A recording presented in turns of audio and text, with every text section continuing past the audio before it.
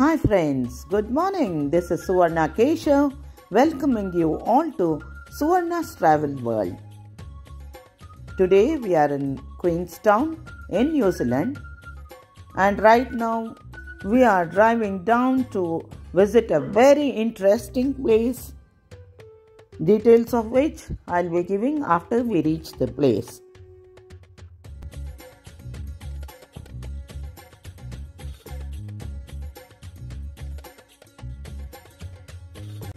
While enjoying the scenic beauty of the place, let's learn more about New Zealand.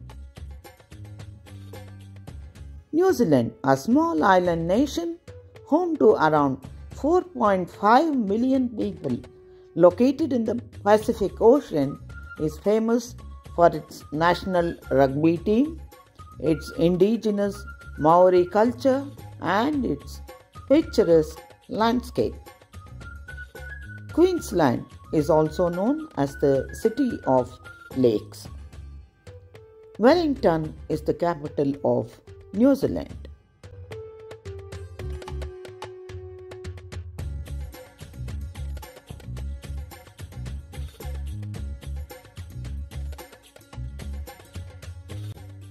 There is one single name which keeps going on in New Zealand.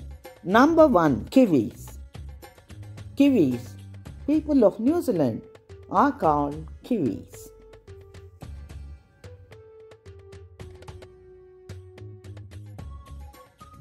Number 2, Kiwi. Kiwi is the national bird of New Zealand. Kiwi is a long-beaked, flightless bird which can be seen only in New Zealand.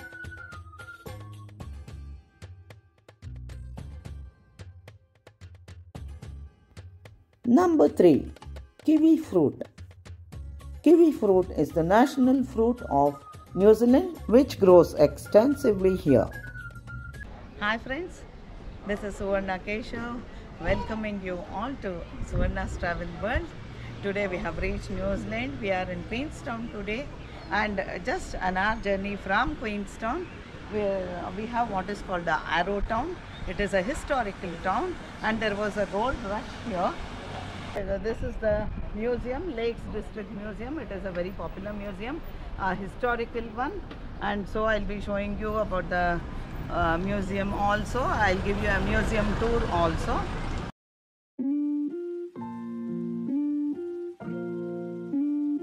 This is the main street of Arrowtown, one of the most happening streets. It's called the Buckingham Street, and it's lined up with various shops. So let us take a look at the shop also.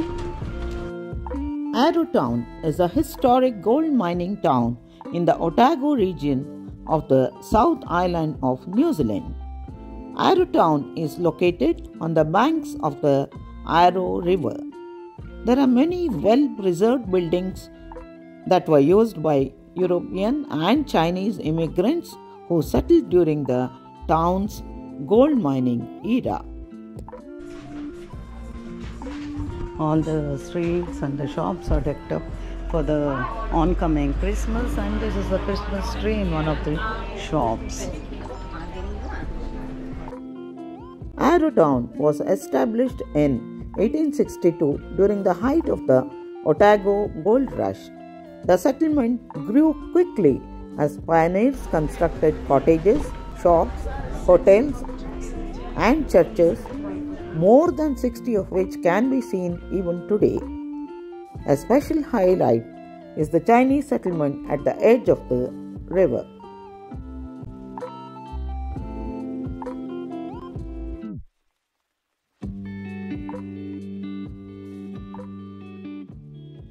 Hello. I need this. Yes, of course.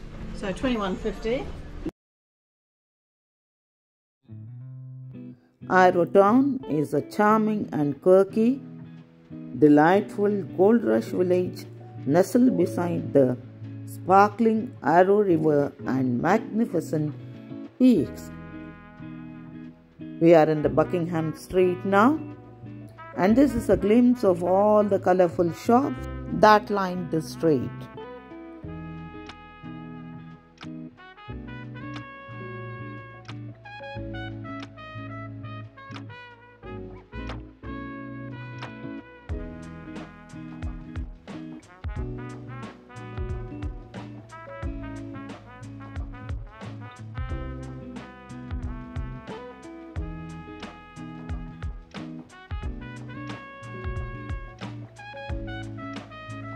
Since it's Christmas time, every shop was loaded with lots and lots of figurines. They all looked so colorful, and hence I thought, even though the video is going to become a little longer, I felt I must be showing you these interesting shops, friends.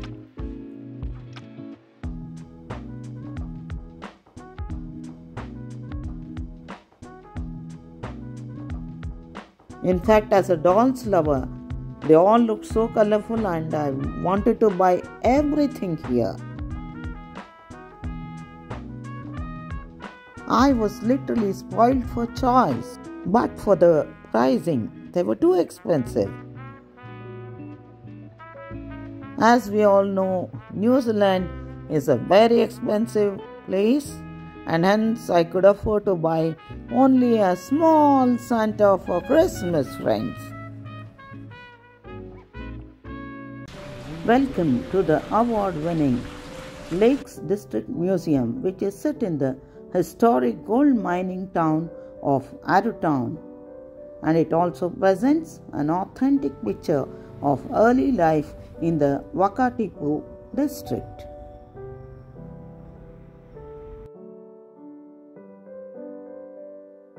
The Lake District Museum is in the Buckingham Street of Arrowtown and is one of New Zealand's leading small museums. It portrays pre-European Maori, European settlement, and the exciting gold rush era of the mid-1800s.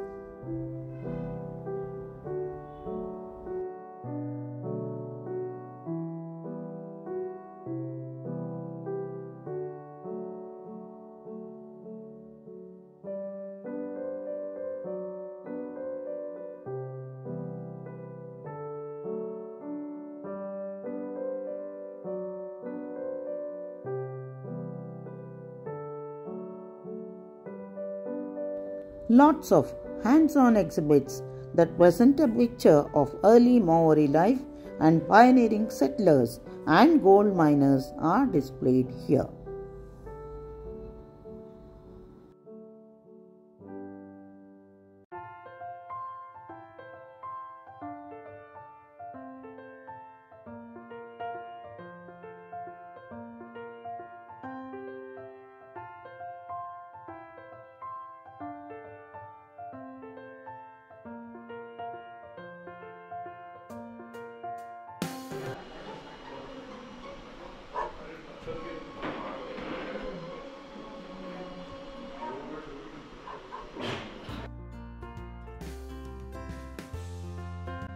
These are a sample of the gold nuggets which were mined from the Arrow River.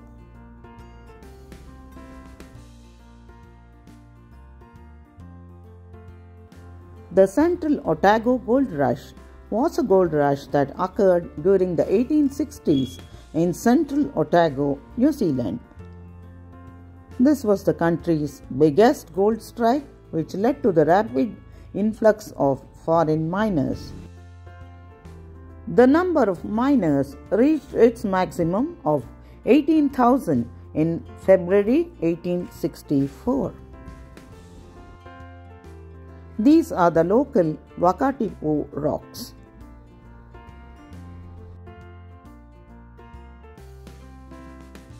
The Lake District Museum is a historic museum which encapsulates the life at that time. Jack Tawa, a local shearer, first discovered gold here in 1862. Attempts to keep the discovery a closely guarded secret failed, and only a year later there were 1,500 miners who camped on the shores of Arrow River looking to strike gold. That is jadeite. Ponomo is the Maori name for nephrite or bovenite. Nephrite is one of the two materials known as jade. The other is jadeite, which is not found in New Zealand. Nephrite is essentially a calcium-magnesium silicate with varying amounts of iron. It is found within the Earth's active crust by heat and immense pressure. These pioneer miners quickly built cottages, shops, churches, and hotels. After a few years, gold became harder to extract, and the West Coast gold miners, which opened in 1865, saw many of the miners leaving the town in search of greener pastures. The local economy took a huge hit, and this is when Chinese miners were invited. Today, Arrowtown is a small little quaint town which is almost stuck in time. The friendly locals are passionate about their town's heritage.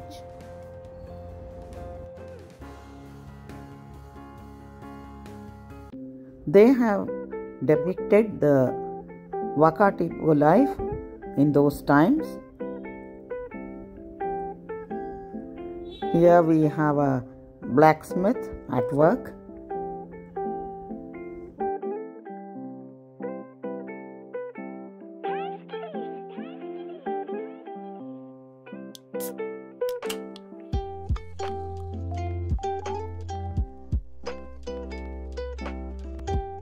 Here we can see the printing press.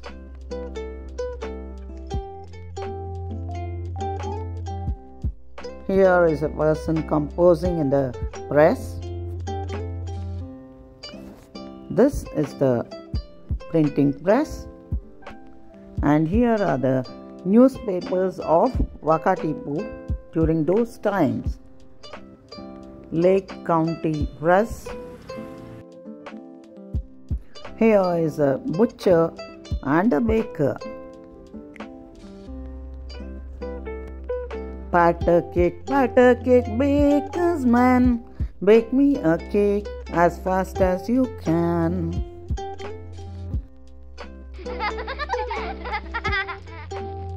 Here is a funny lavatory. It was dark, and as soon as I opened the door, I saw a person. Not real.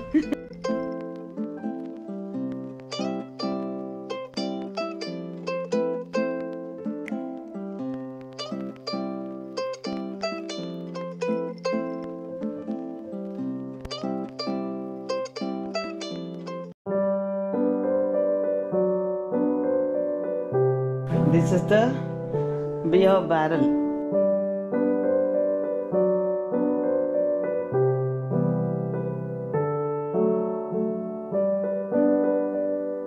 Scotch number 10 whiskey.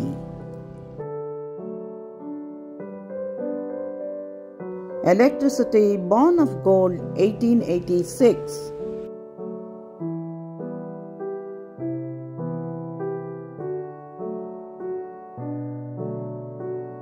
Manual telephone exchange. This is the model of the modern day house in New Zealand. Let's move on to the music section now.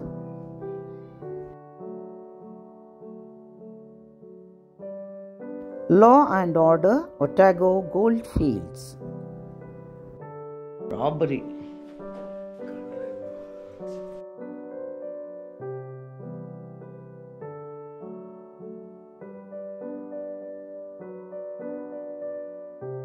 Prison.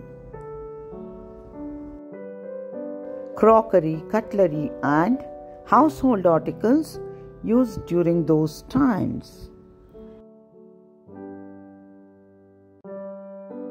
Pickle pots.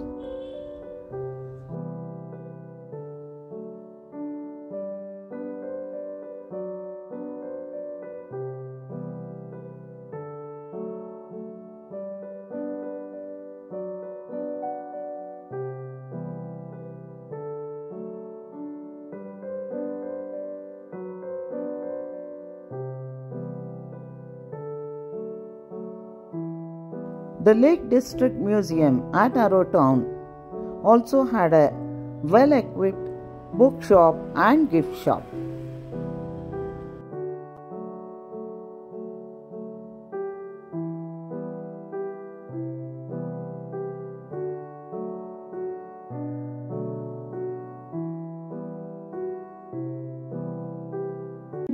there was a demonstration as to how gold would be extracted from Arrow River water.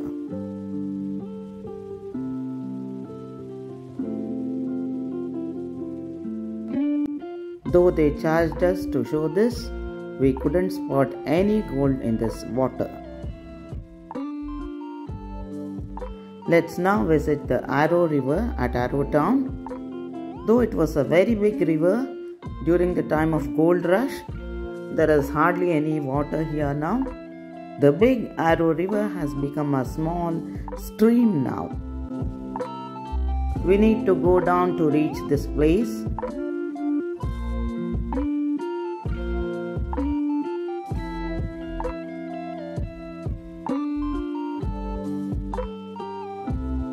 And this is how Arrow River looks like.